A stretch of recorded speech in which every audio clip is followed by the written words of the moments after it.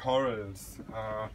And corals are very peculiar animals. So here you can see, for example, a coral colony, and if you would zoom in and look at it in a magnified perspective, you would see polyps that look something like that. And then you can say a coral exists of an animal, a vegetable, and a mineral. How is that? So the animal, this polyp, is harboring unicellular, so very, very tiny algae. And the algae provide the food for the coral, and at the same time the coral is building a so-called calcium carbonate skeleton that's basically chalk, and these are these huge structures of the reef that you can even see from space. So it's a very delicate symbiosis between the algae and the coral, which make this organism able to build such huge structures. So in the Terra Pacific expedition we look at coral reefs with a very holistic approach. So we try to understand what's happening at very many different levels. It's like you go to a doctor, he does not only check your temperature, that's just one indicator of how healthy you are. You also want to take a blood sample and look at all those parameters, and the Terra Pacific works in a little bit a similar approach. So we first look at coral, so we sample, wherever we sample the same coral species, but we also look at fish around, and it goes the same. Wherever we go, we address the same fish species. We also look at algae, and then very importantly we look at the water, because the water is what's keeping everything together, what's exchanging nutrients but also pathogens and everything. So all this is addressed to get a really comprehensive picture about the state of the coral reefs.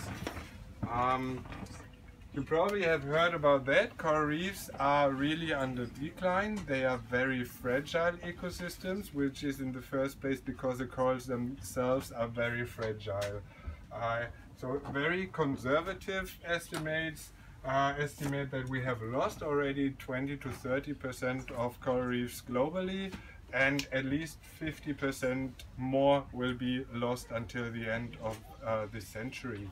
And why are we losing it? This is in the first and foremost because of rising temperatures. So climate change warms up the water, and the corals are extremely sensitive to that. We also have, as an additional factor, ocean acidification. Carbon dioxide in the atmosphere also has an impact. On top of that, and these, just remember it for a second, we also have very local threats. Pollution, overfishing, coastal developments, and sedimentation. And all of these play a role around Hong Kong especially.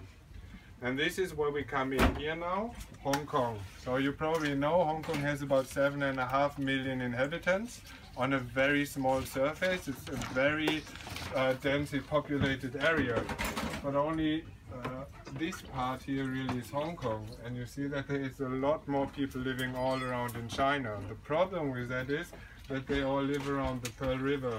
So a lot of sewage, a lot of nutrients which can also be harmful for the corals just come down here the Pearl River and also impact the marine life around Hong Kong. Hong Kong has a very high biodiversity. There are very many different species living here. So it's a very interesting habitat to look at. And this is also where the work from HKU, where I'm working now, ties in nicely. So what you see here is a map of Hong Kong, and the colors here show how much nitrogen is in the water. Forget about the nitrogen, it's kind of an indicator how much pollution is in the water, right? And you see that it's pretty red over here, yellow here, and it goes into blue. So everything that is red and yellow has a lot of pollution, this stuff less. On the right you now see coral species richness, how many different coral species exist. And if you look at the map over each other, you see here red, we have more than 60 coral species around here, like Tung Ping Chao, Crescent Island. There are very many corals here, but this is also where the water is clean. On this side, where the water is not so clean, there's like one coral species that can survive.